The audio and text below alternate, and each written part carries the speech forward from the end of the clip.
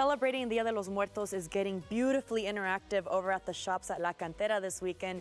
Take it from the beautiful Catrinas you're seeing on your screen. Today we're going to learn all about them and how you can see them in person. I want to welcome Araminta Romero. She is the cultural ambassador and expert on Mexican history. Thanks for being with us today. Thank you so much for having us. We are very glad to be here. So tell me about what's going on Sunday at the shops at La Cantera over there by Neiman Marcus. People will get to see these incredibly beautiful Catrinas. Well, never before seen. We are going to have a live Catrina exhibit. We are going to have 6 of our most iconic Catrinas displaying their beautiful attires. Each attire is going to represent an icon or a symbol of the Day of the Dead. It's not just your regular Catrina, the dead lady attire. Sure. No. Each Catrina is going to have a meaning, something that is telling you about either the ofrenda, the traditions of Mexico, or the monarch butterflies that are bringing the souls of the dead on November 2nd.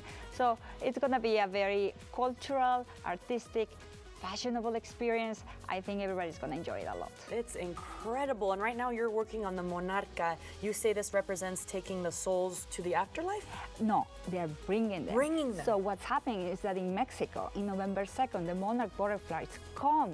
They migrate to Mexico. And in November 2nd is the Day of the Dead. Okay. So it's very fitting. We are feeling that, or we believe in our traditions, that the souls of our departed are coming in the wings of the monarch butterflies. That is why it's so meaningful, so important for us to always represent monarch butterflies in our ofrenda. Well, I just learned a lot, and I'm Mexican, and I thought I knew it all. I don't know it all, guys. This is wonderful. What are you doing to her makeup to complete the look? Well, we are just gonna finish with all the monarch wings that are around the eyes. That's just so they pop up.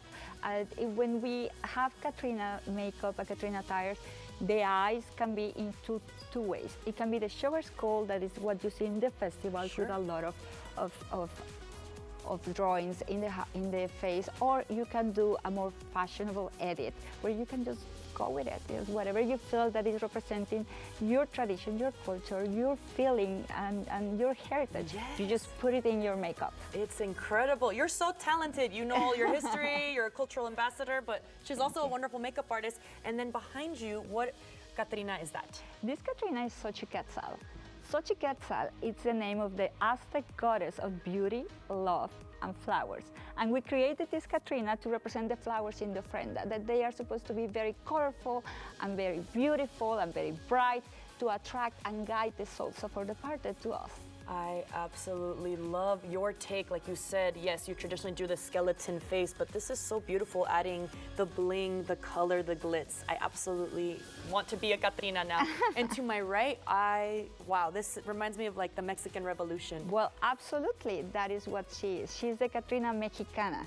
She is representing Mexico. We created that in September 16 because it's the Mexican Independence Day, and it's having all the aspects that are so significant of our country. You know, you have me speechless, even down to her dress. It's painted. Let me just tell you that this lady over there is Frida Kahlo. Yes. Who painted that? Don't tell me you did. I did not. It was a Mexican artist in Oaxaca. See, he hand painted it. I met him when I went there for Day of the Dead. Like, shockingly, I went for Day of the Dead in Oaxaca. And he's so talented, and we started this conversation about having an exchange.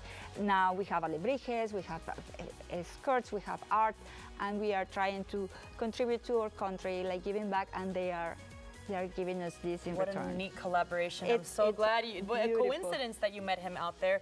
Why is it so important for you to host an event like this, Araminta, at Shops at La Cantera, which is also a great place, lots of popular locations that people walk through? First of all, we are so grateful to the Shops at La Cantera for not only giving us the opportunity to reach out to a wider audience, to bring this message of the importance of having this moment to remember our departed.